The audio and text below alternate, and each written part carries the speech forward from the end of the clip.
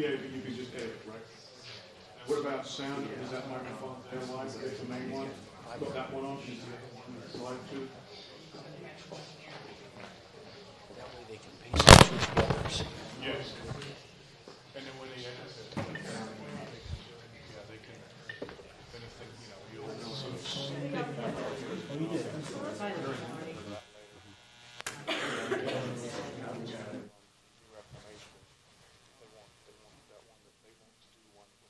Extracted a high quality sound, that will be the one that we can get out to them. Terrific. Okay. Okay. You first. Yes. I can go.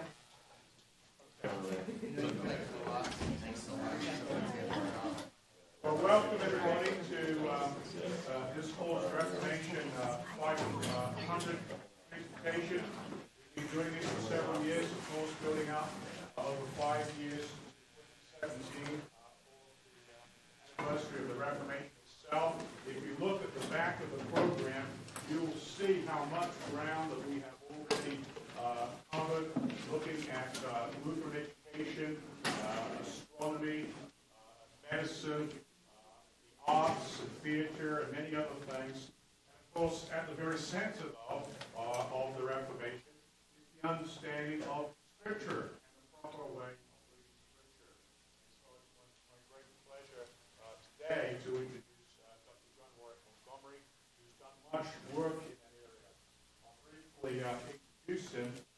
Dr. Montgomery is a personal friend of mine, and he's also a colleague and distinguished professor in the Department of Philosophy. He teaches classes here, by the way, in religion and the law, and also on human dignity. His academic background is enormous, so I'll have to simply summarize it. But he has 10 earned degrees, and he completed a PhD from the University of Chicago, a doctorate of the university, as they call it, from the University of Strasbourg, and a doctorate in law from the University of Cardiff. Research interests are amazingly wide-ranging. If for some reason, one would want to investigate the fabled underwater basket in solar creation, he probably would have written on this. But of course, his primary emphasis has been Christian apologetics, but also very much the law and the philosophy of the law, especially the foundation of very interested in Reformation theology and all its applications, the importance of biblical inerrancy, and of course he was involved very heavily in a very wide-ranging discussion of that issue in the 70s and 80s. And other topics, heraldry, Sherlock Holmes, many interesting things, computer science, always, though, with application to apologetics, to astronomy. All right, very, very interesting, wide-ranging. And one of the things that's interesting about his legacy, let me mention some names you might have heard of. You might have heard of Francis Beckler. You might have heard of William Lane Craig. You might have heard of William Dempsey. You might have heard of Craig Parton. You might have heard of Rabbi Zacharias. Well, one of the things that all of these individuals have in common is that they're well-known apologists. Another of the things they all have in common is they're all at some point in their life trained and influenced by Dr. Montgomery. So he has a tremendous legacy in that area. I found out last night, I thought he was the author of over 50 books. Well, he's actually the author of over 60 books and countless articles, and considered by many, including me, as one of the three great apologists of our times, the other two being C.S. Lewis and Francis Schaeffer, who are no longer with us. A frequently invited speaker for conferences, and of course, constantly invited for radio presentations. He and his wife, Lannalee, who is present here today, reside most of the year in eastern France, and they run an annual academy every July, the International Academy of Apologetics, Evangelism, and Human Right? This has become so successful that in its 20th year, next year, it's already fully subscribed. In fact, it was by the end of September.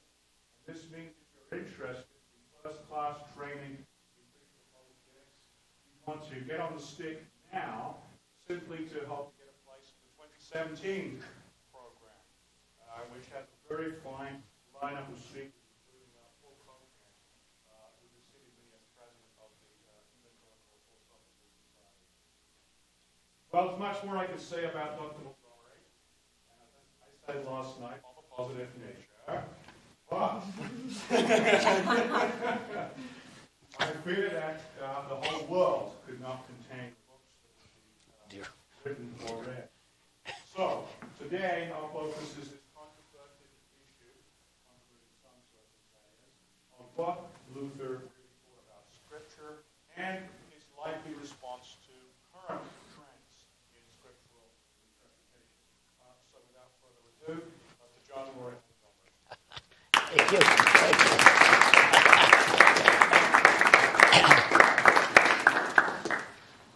Yes, let me reiterate that if you are thinking of doing our program in France, you should certainly sign up, even though it's almost 2 years before the program takes place the next time that it's available. We are completely full for July of 2016, but 2017 is the year of the anniversary of the Lutheran Reformation, so there's no better time to be in Europe. We strongly suggest that you consider this. And the website for this, to get information, is www.apologeticsacademy, as one word, apologeticsacademy.eu, EU for Europe. In Europe, people start celebrating Christmas at Advent, oddly enough. In the United States, I understand, Christmas is already being prepared, and so I should mention that there is a Luther doll available for Christmas this year. You wind it up, and it just stands there. We're going to see today what Luther's stance is on the matter of Scripture. And the talk is divided into several sections. The first section is incredibly boring. This consists of quotations from Luther to indicate exactly what his position is on the authority, on the reliability, and on the clarity of Holy Scripture. You undoubtedly already know what his position is in that respect, but trained as a historian, I cannot resist primary sources. So we're going to get this from the horse's mouth, or in this case, from the reformer's mouth. After that boring start, we're going to see what position on Scripture is maintained today in mainline theological circles, in those circles that are usually characterized as liberal theological circles. We're going to see what they have to say about Luther's view of Scripture, and also what they obviously think we should believe about Scripture. At this point, you're going to become ill as you listen to what they think Luther said, because it will be in stark contrast to what Luther himself said. So we will need to move on to ask ourselves, why would anybody take that kind of view of Scripture and of Luther's approach to it? What could possibly motivate people to a view of Scripture which not only contradicts Luther, but which in general contradicts that of the historic Christian church? And having seen what the motivation is in all of that, we're going to ask ourselves, is this still a problem? Is it a problem in our circles? Surely not. I mean, after all, if the Lutheran Church Missouri Synod was good enough for St. Paul, it ought to be good enough for everybody else. Could there possibly be any difficulties in our own context? And we're going to discover that, as a matter of fact, there are. And then, at the very end, we're going to ask ourselves another question. And that question is, why did Luther consider it so important that the Scripture be authoritative, completely reliable, and the clearest of all books? Why did he consider that of such paramount importance? All right, we begin then with the boring part of the talk. Of course, you may hold at the end of it that the whole thing was boring, but I don't believe you will. What did Luther say about Holy Scripture? Well, I begin with the statement that he made at Worms before Emperor Charles V. You are all acquainted with this. This is the source of the doll that just stands there. Said Luther, unless I am convinced by the testimonies of the Holy Scriptures or evident reason, for I believe that neither the Pope nor councils can be relied upon alone, since it has been established that they have often erred and contradicted themselves, I am bound by the Scriptures that I have adduced, and my conscience has been taken captive by the Word of God. And I am neither able nor willing to recant, since it is neither safe nor right to act against conscience. God help me. Amen. Now, this passage has been interpreted to mean that Luther was the great defender of conscience, and he was a forerunner of the Enlightenment, when everything really centered on one's right to make decisions in the area of religion. Of course, that's not what Luther is saying at all. He says expressly, my conscience is captive to the Word of God. The Word of God being the Holy Scriptures, not the church, not its representatives, but the Bible itself. All right?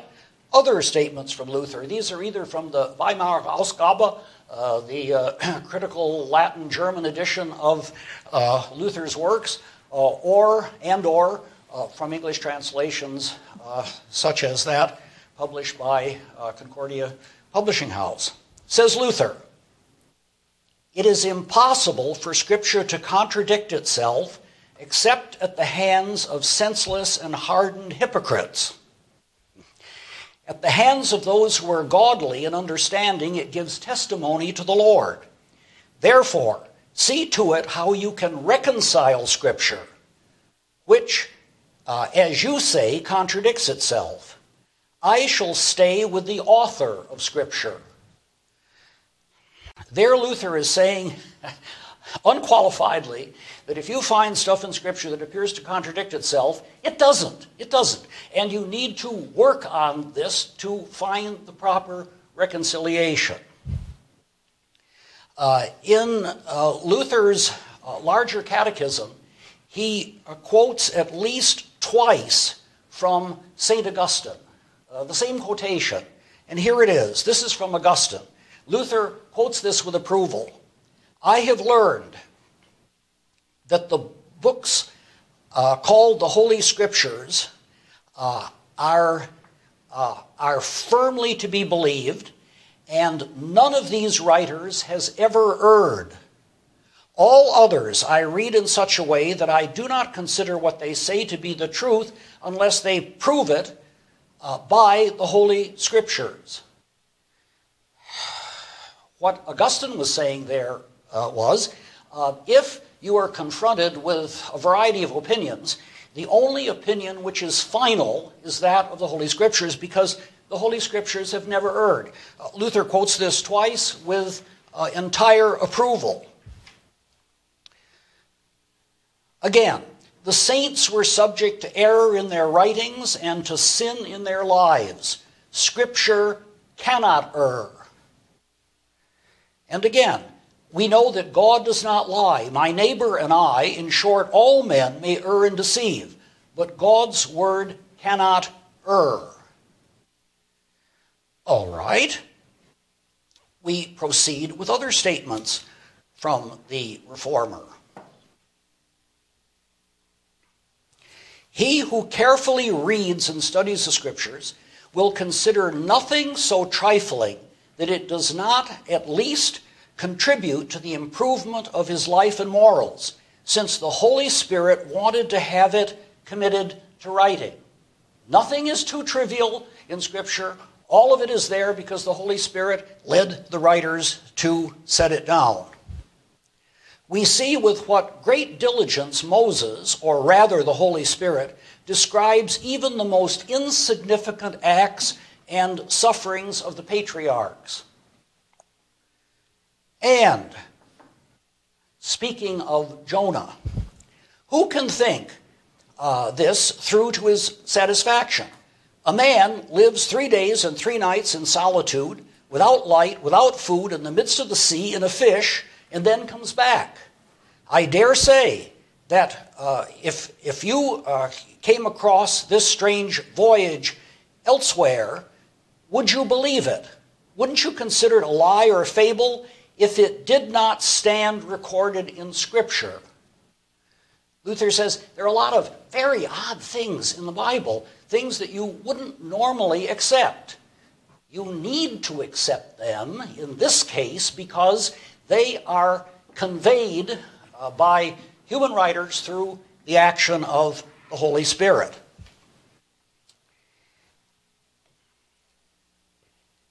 And we continue. If we're going to bore you, we're going to do it systematically.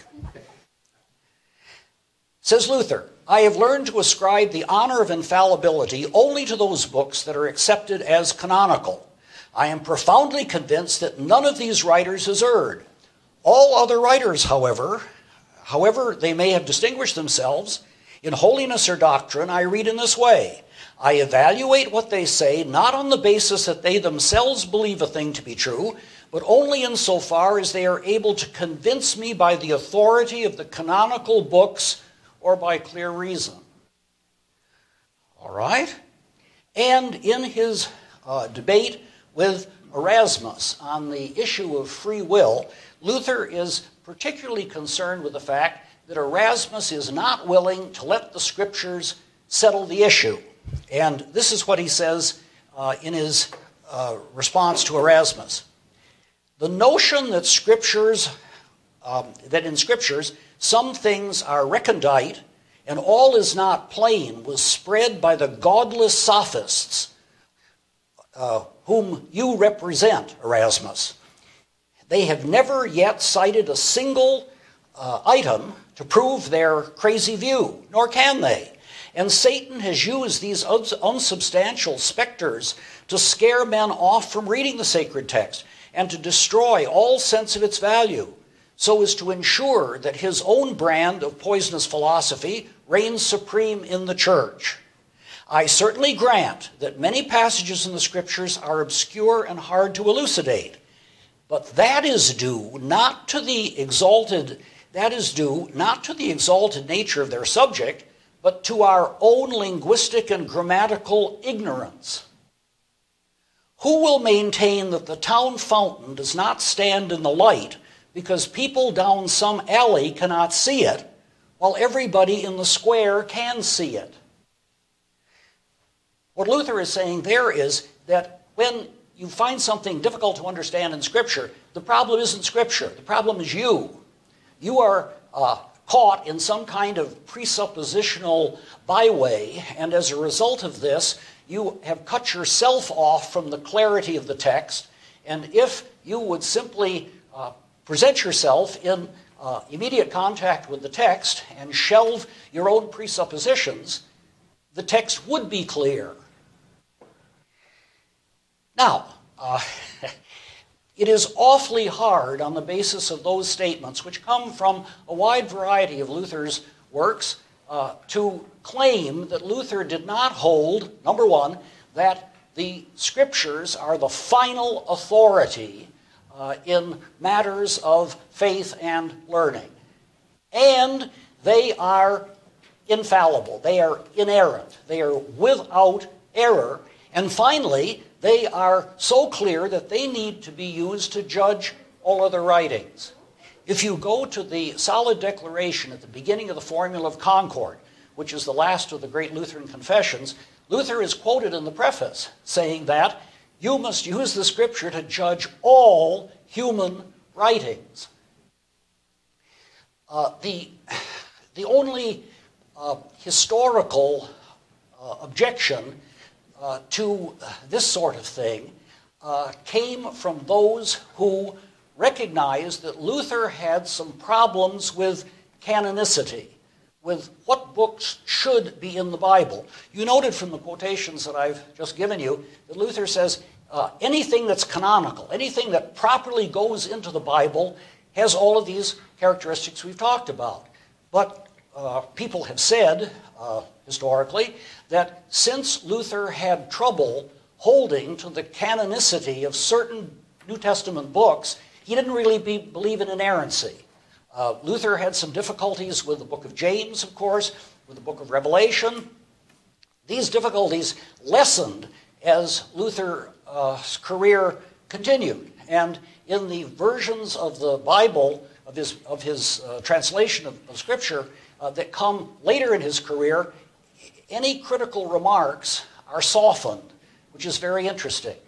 Why did Luther have such canonical problems? Well, he saw James as conflicting with St. Paul on the matter of salvation by grace through faith alone. He thought that James was presenting a works notion.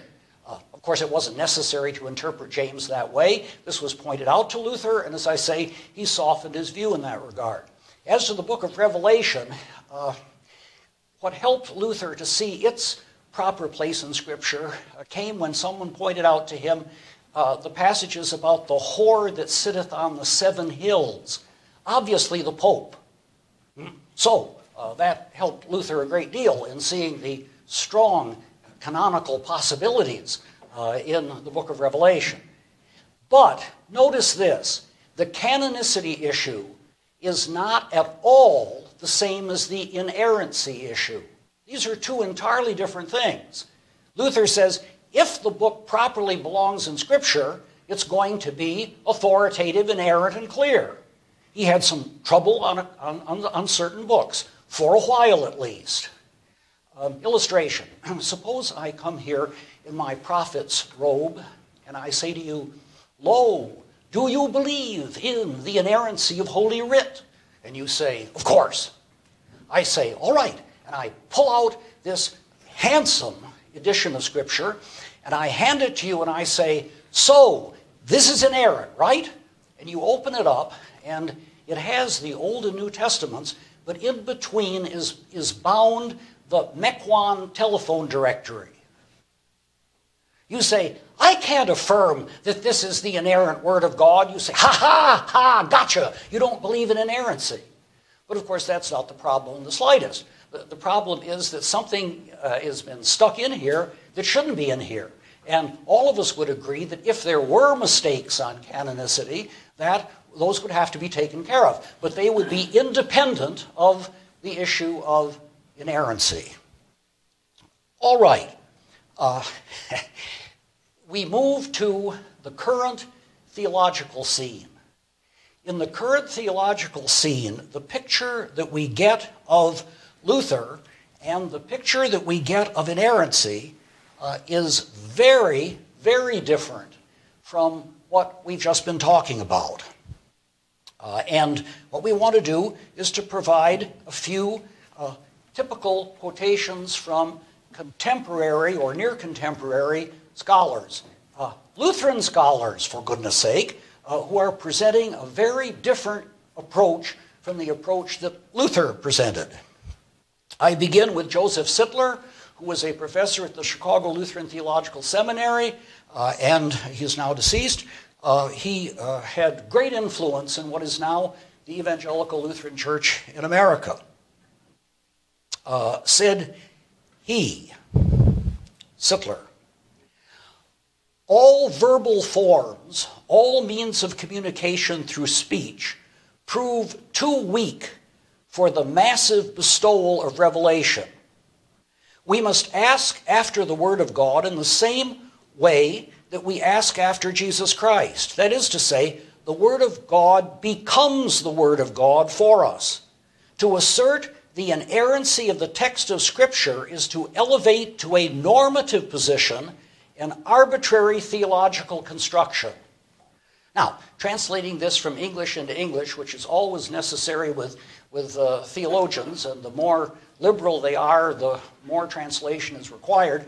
What this says is that the Bible is not the Word of God per se. It must become the Word of God, and it must become the Word of God through our relationship with Jesus Christ. That viewpoint was normative in the so-called neo-Orthodox theological circles some years ago. All right, here is Gerhard Forde, who died in 2005, one of the leading theologians of the EALC. Says he, inspiration in this view refers to the entire activity of the Spirit by which he dwells in the church and attends the proclamation of the Word. That's his own view. In the older view, that is the kind of thing that we've been talking about, inspiration is too static and finally too anemic. It seems to assume that the Spirit can convince of the truth only through a book without errors. The Spirit has a much more powerful means than that, namely the two-edged sword of the Word through which he creates faith. The question, therefore, of whether or not these works, these human works, contain error is of no particular importance. Just as the pastor on Sunday may make errors of one sort or another in his preaching, he still can proclaim the Word of God. Often the question is asked of this method, if you submit that there are any errors in the little things, how do you know that the errors don't exist in the big things as well? That is, since you start admitting errors, where do you stop? To this, the only answer is the faith born of the law gospel experience. Okay? Now, what is Forde saying? He's saying that what is really important is not the truth of the Scripture per se. What's important is that it presents the gospel, it presents Christ, and as long as it does this, factual errors are irrelevant. Very interesting. And that is exactly the view that was at the heart of the serious scriptural controversy that existed in the Lutheran Church Missouri Synod in the 1970s, the so-called Seminex controversy. And in this controversy, a number of professors at the Concordia Seminary St. Louis maintained what I termed, and it became a popular phrase, gospel reductionism. Gospel reductionism. This was saying that the Scripture is valuable in presenting the gospel, but it doesn't have to be true in other respects. In other respects, the Scripture can make all sorts of errors, but as long as it presents the gospel, there's no problem, because the important thing is, after all, the gospel, and not any of the details that are presented in Holy Scripture. And we have a quotation or two from people at that time. There was, of course, the article by Arthur Karl Piepkorn, whom I knew very well. What does inerrancy mean? This appeared in the Old Concordia Theological Monthly, and said Piepkorn, and this is a very careful quotation, so you must listen very, very closely to it. Said he,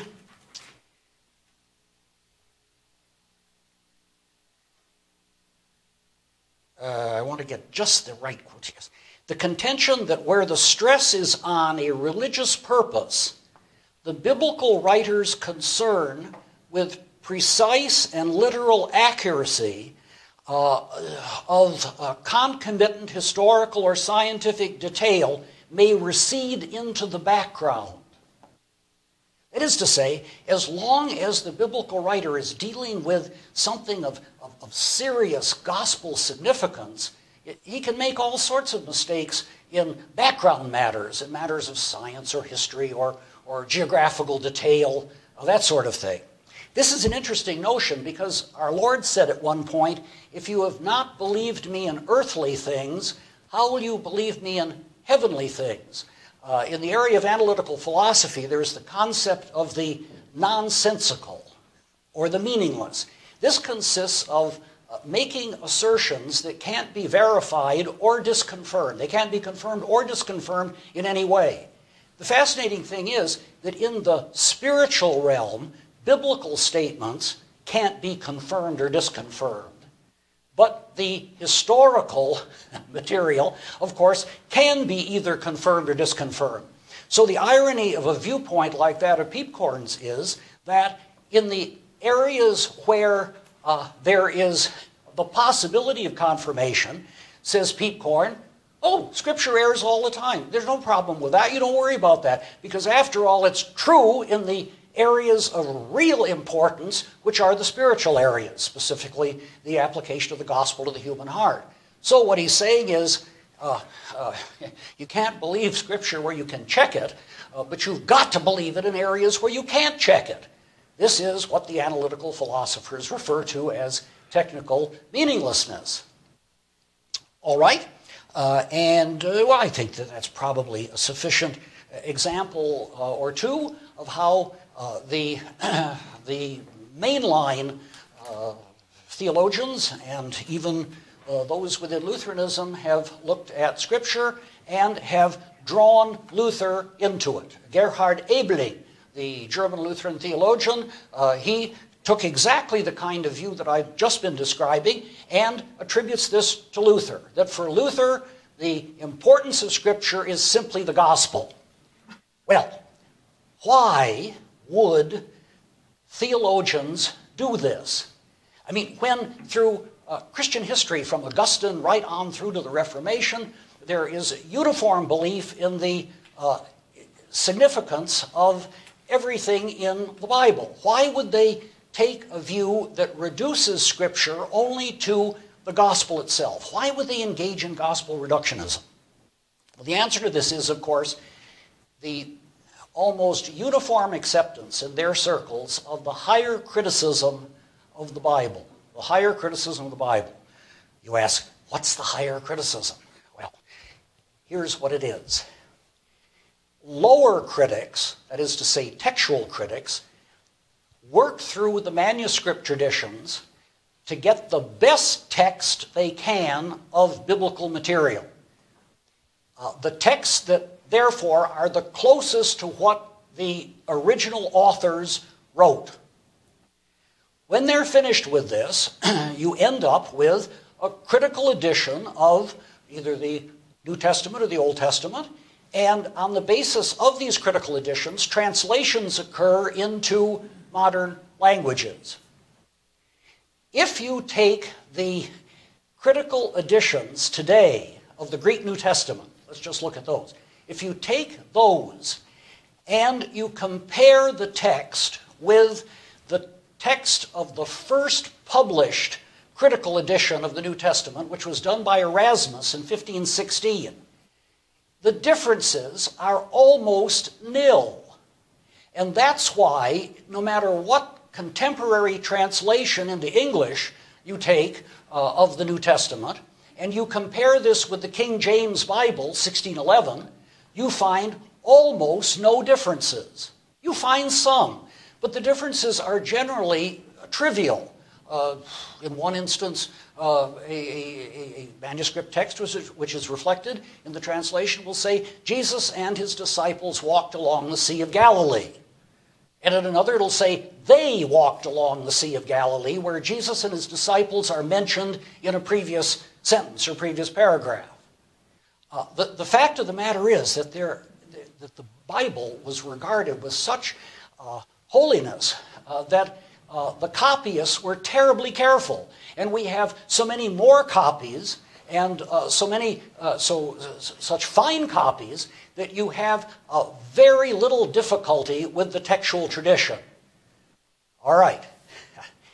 Now, the textual critic hands his results over to the higher critic. The higher critic receives these best texts, and he says, I can go higher than that, or I can go deeper than that. That is to say, I can read this stuff, and if I find stylistic differences and changes in the material, if I find variations in vocabulary, if I find apparent alterations in logic, and so forth, I can conclude that those best texts actually are not the final text. These texts then were really the product of earlier texts that were clumsily pasted together by editors so as to give the impression that they were written by single individuals. All right? And this interesting notion arose in the Renaissance period, but it was particularly prominent in Germany, in German theological circles, in the 19th century. Three Germans, Goff, Keenan, and Bellhausen, developed what they called the JEPD theory. They said Genesis, Exodus, Leviticus, Numbers, and Deuteronomy, the Pentateuch, really, these books weren't written by Moses. They were a paste-up of four sources. One source that used the word Jehovah for God, or Yahweh, that's the J source. One that used Elohim for God, that's the E source. Then there was the priestly material, P, the P source, and the legal stuff, the Deuteronomic source, the D source. So this was the JEPD theory. By the time I was in theological seminary, because nobody could agree where one of these sources ended and another began, they were already up to K. Morgenstern at Hebrew Union College was splitting the K document into K and K sub 1. The people who did this never could agree because there aren't any manuscripts to show the existence of these alleged sub-documents. One arrives at the conclusion that there were such only because the style apparently undergoes change and the vocabulary undergoes change. All right? This transferred to the New Testament around the turn of the 20th century, and the same techniques were used in gospel criticism. The idea is that the Gospels were not written by Matthew, Mark, Luke, and John. They were composites reflecting the belief systems of the early church in all its variations. And so what one has to do is to try to find the sources that stand behind the material as we have it. You may be interested to know that this technique has been tried in other scholarly fields. And the result has been catastrophic. For example, Ugaritic studies. That's a cognate Semitic language, Ugaritic. And Cyrus Gordon, the greatest authority in that field, said, if we don't stop messing around with our texts, we are going to destroy all Ugaritic literature. When I was at Cornell University majoring in philosophy and classics, I had a classics professor who was a real wag, Harry Kaplan.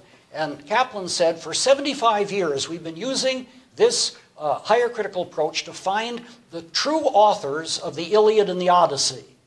And after 75 years, we've come to the conclusion that if the Iliad and the Odyssey were not written by Homer, they were written by someone of the same name who lived about the same time. In other words, the technique just doesn't work. C.S. Lewis, in his essay on biblical criticism, said they've tried this on my Narnian Chronicles, and they've never been right, never once. And they're doing this in a language that is common to both of us and in our own time. Why do the biblical critics think, the higher critics think, that they're going to be able to achieve this with materials that are at least 2,000 years old and in a language which isn't their native language and is no longer a living language? The problem with the higher criticism is, of course, that it is just bad scholarship. It is based on the assumption that you can determine authorship by style. Can you really do this? If so, if someone found, in the case of the students, or perhaps in the case of faculty, if someone found your term papers and your love letters and read both of them, would they arrive at the conclusion that it was the same author? Is the style and the vocabulary the same? Is the logic of presentation the same? Well, if it is, you'll never get a degree, or you'll never get married, or both.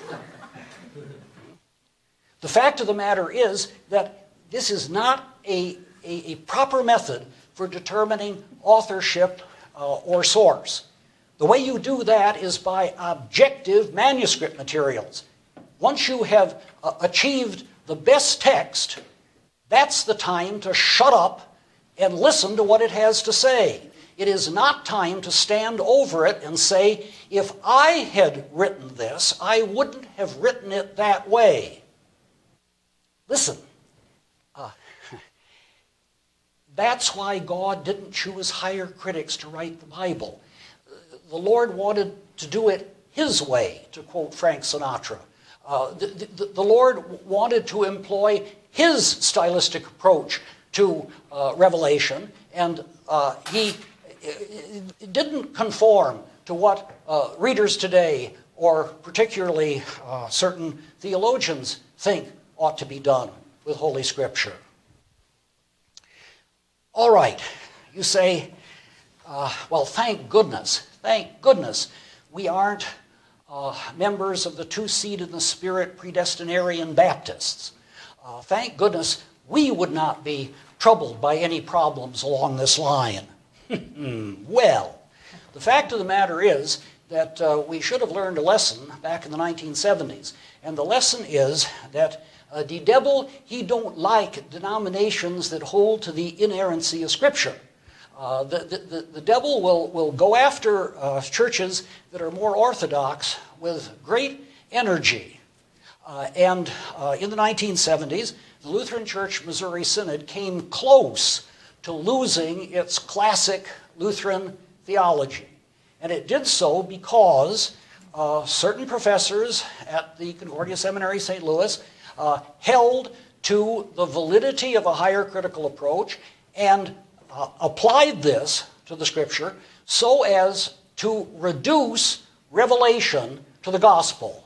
They engaged in gospel reductionism. And by divine providence, this did not work out. Today, however, I hate to tell you, we have a new problem along this line. And it's in the New Testament department at Concordia St. Louis. I understand that this is being worked on. The president of the Lutheran Church Missouri Synod has met with the principals in this. The difficulty is that the head of the department is one of the problems, and the president of the seminary is not very concerned with getting the whole business dealt with. He is much more concerned with peace and quiet in the church, and we all want peace and quiet.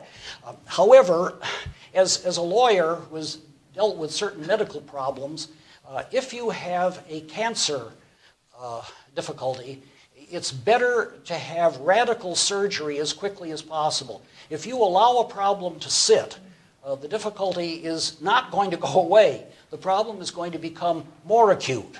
Well, what is the difficulty? We have a professor who did a paper entitled The Authority of the Scriptures. Sounds great, the authority of the Scriptures. And here's what he says. Listen closely. If you want to rip Romans 15 and 16 out of my Bible, I can live with that. If you want Hebrews, James, Revelation torn out too, I can live with that.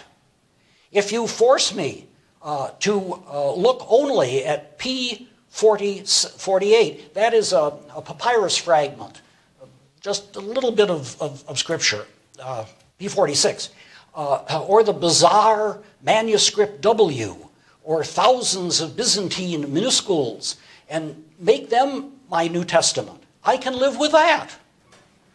All right?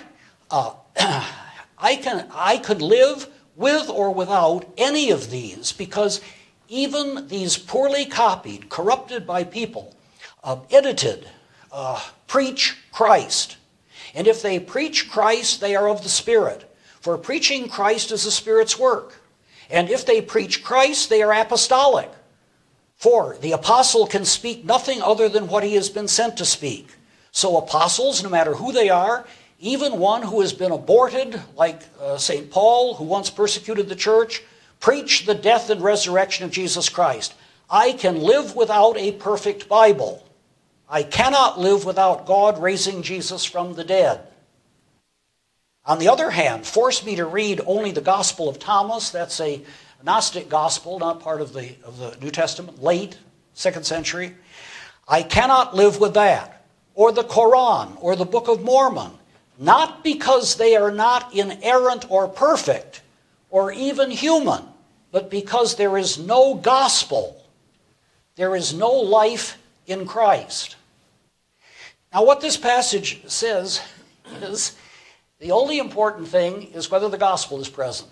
If the gospel is present, great. If the gospel isn't present, we can't go with those materials. But we certainly can go with materials that are fallible and erroneous. We can go with biblical materials of that kind as long as they preach Christ. This is very much like that statement back in the 70s that one theologian said, and we quoted this, that just like the preacher on Sunday, he can make all sorts of mistakes, but as long as he preaches the gospel, there isn't a problem.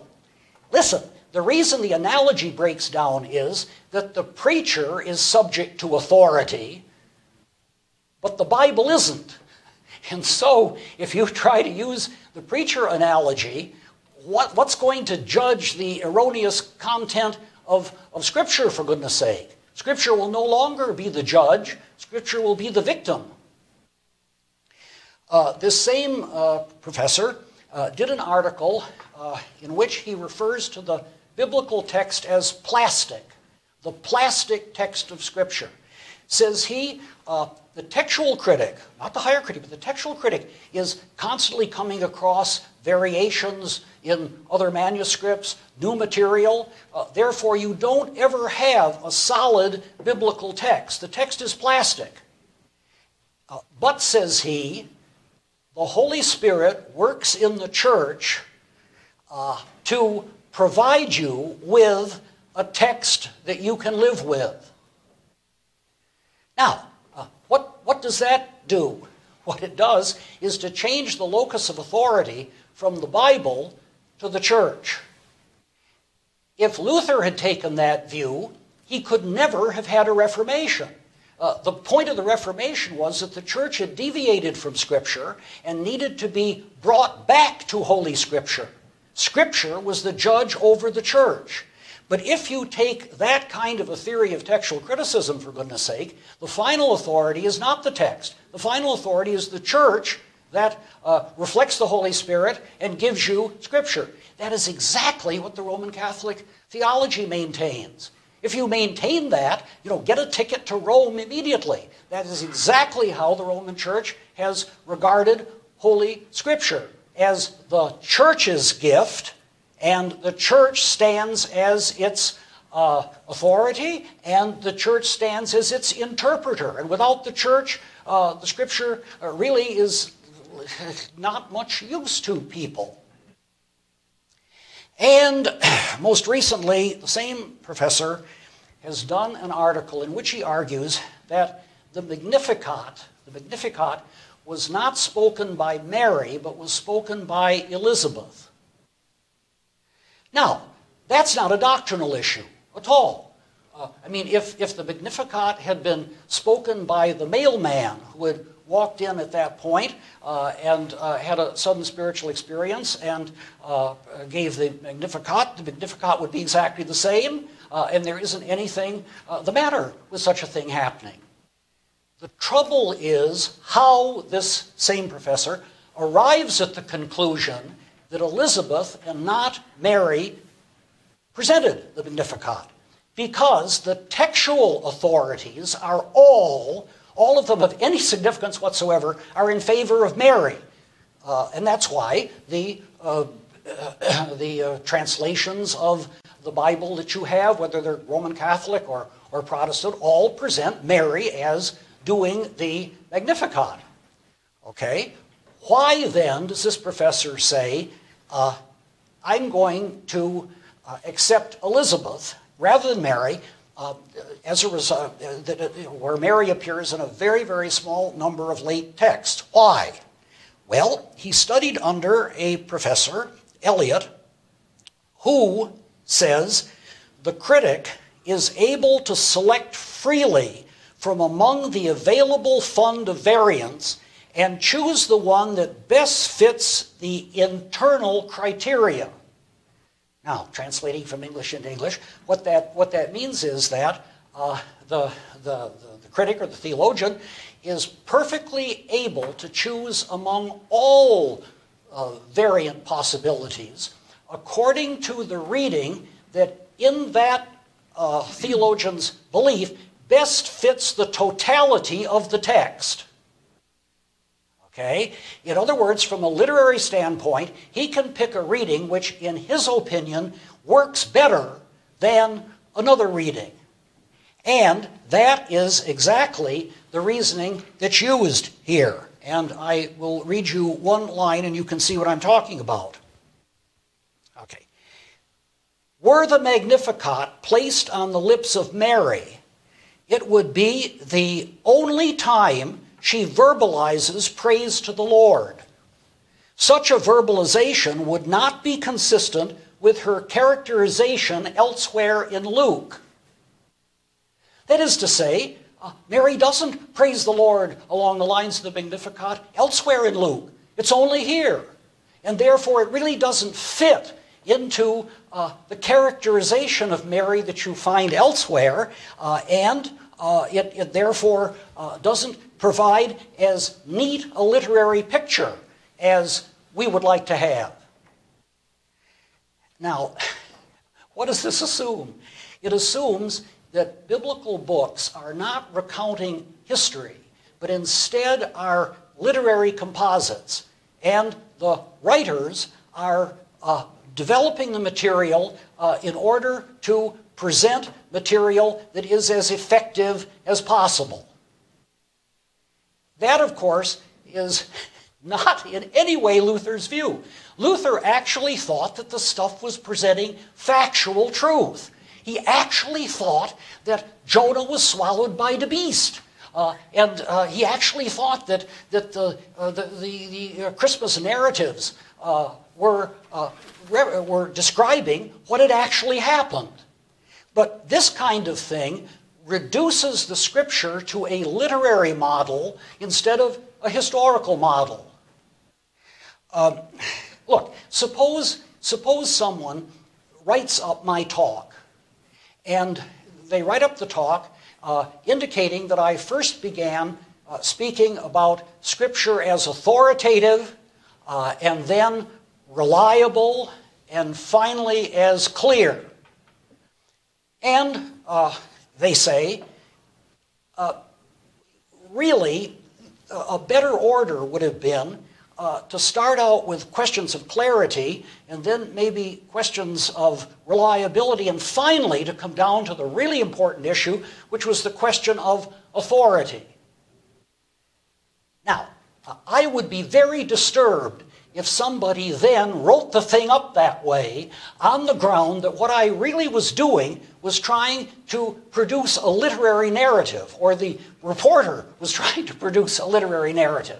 The fact of the matter is that even if the order and the coherence and the characterization is not what you'd like it to be, tough, you aren't the person who did it. And the idea is to record what in fact happens, not what you think ought to have happened.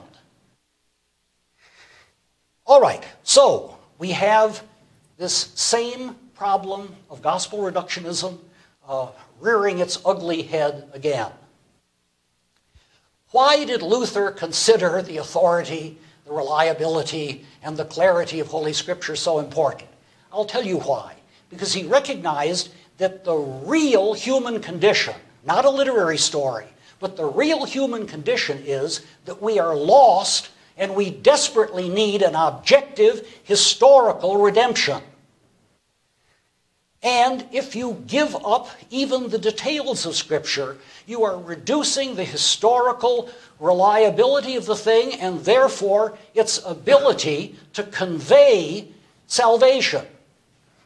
Faith comes by hearing, and hearing by the Word of God, says Paul. Well, if that's the case, and you somehow denature the Word, then you are going to denature the salvation that it presents, inevitably. And that's been the case in all major mainline denominations in the United States. The Presbyterian Church in the USA was one of the great bulwarks of orthodoxy.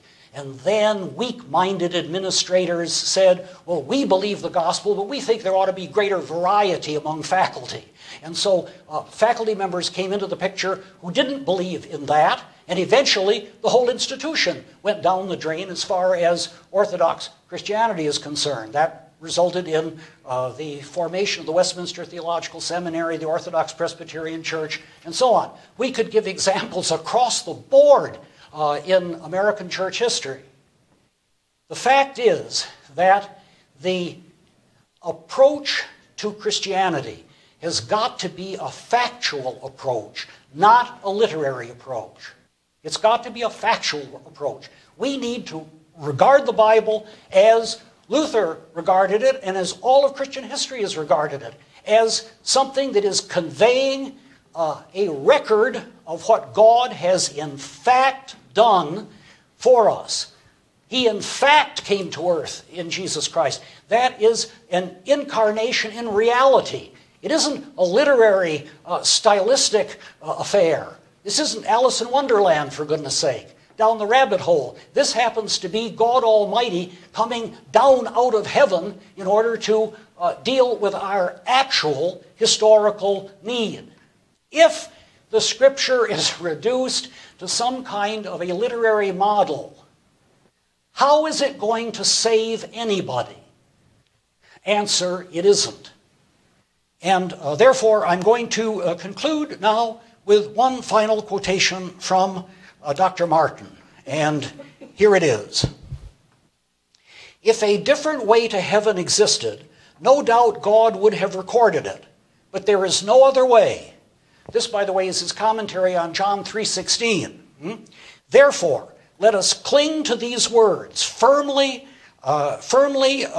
place and rest our hearts upon them, close our eyes and say, although I had the merit of all the saints, the holiness and purity of all virgins, and the piety of St. Peter himself, I would still consider my attainments as nothing. Rather, I must have a different foundation to build on, namely these words, God has given his Son so that whoever believes in him, whom the Father has sent, shall be saved. And you must confidently insist that you will be preserved, and you must boldly take your stand on his words, which no devil, hell, or death can suppress. Thank you.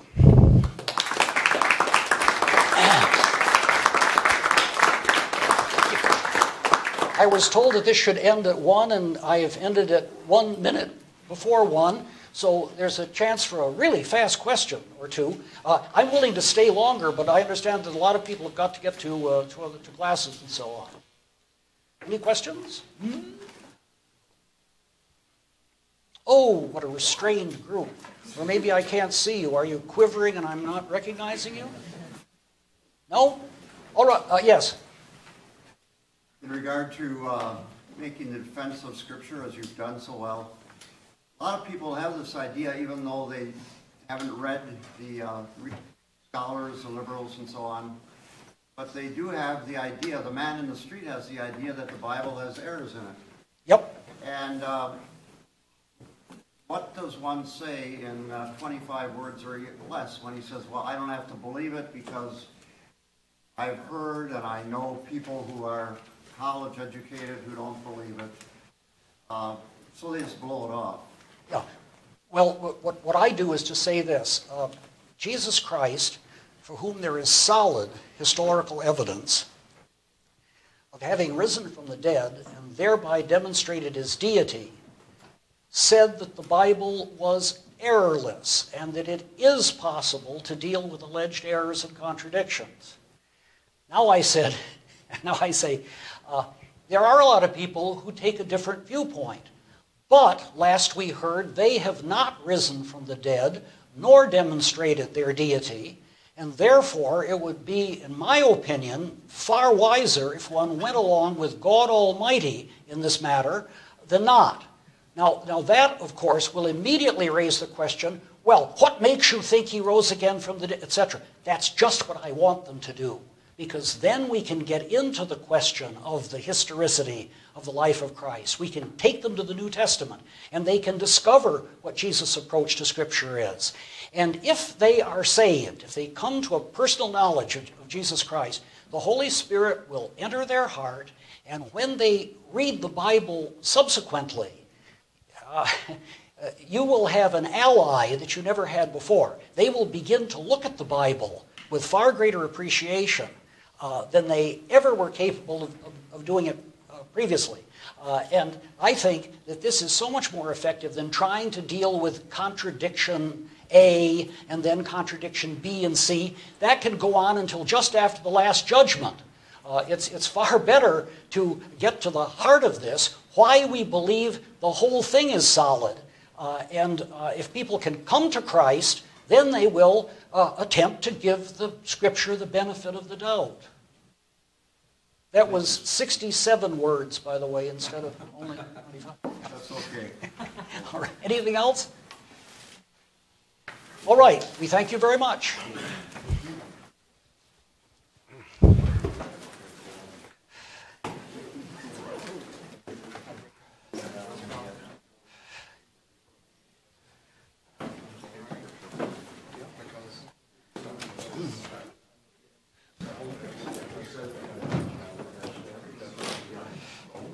Hello.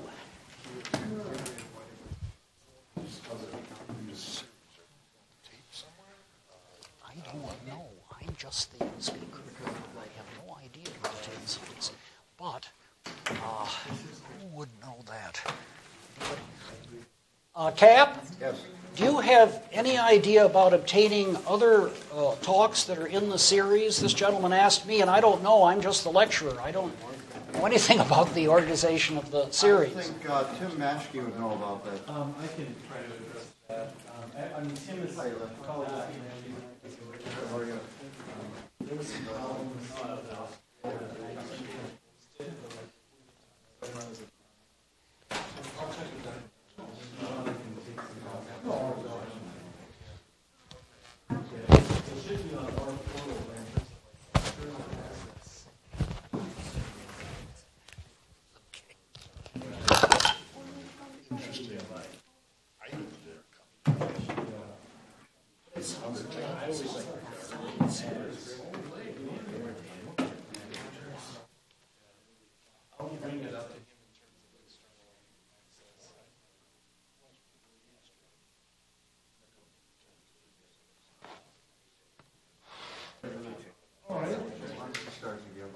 Yeah, exactly. So-called low. Yeah, very good. Yeah, I went sad. It's really didn't be here last night, but yeah, that's what I heard. Yeah, that is me. Really be on this side. That's good.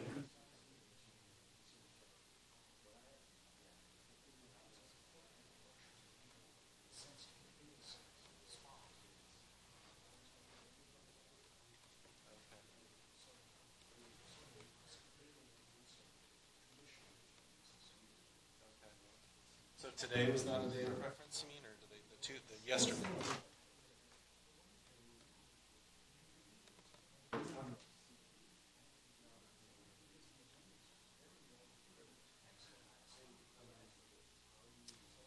Yeah.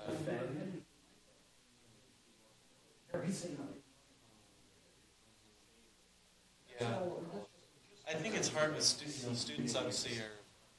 It's hard to one size one time fits all. But you're right that I think historically for the other meetings, like the lunchtime one is not as well attended as the. Yeah, I mean it varies year by year, but I mean I can certainly take that. Yeah, I'm not saying I don't want to give. I'm saying behold the.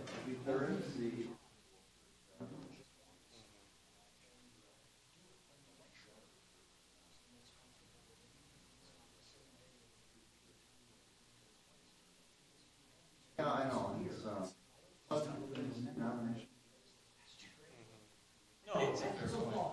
I know. That's legitimate feedback. No, I mean we're open to feedback, and I mean I personally would like to see the series continue on beyond 2017, because we don't really have a lot of this sort of thing.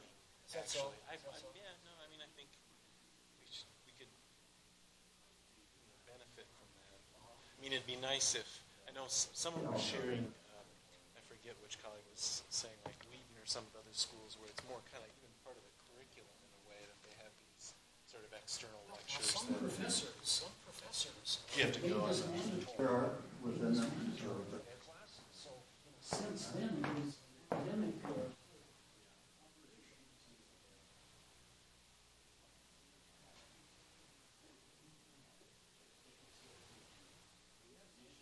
it's great you're doing it. Well, that's your comments, and I'll take that to. No, improvement is always Not a criticism. lower criticism a lot.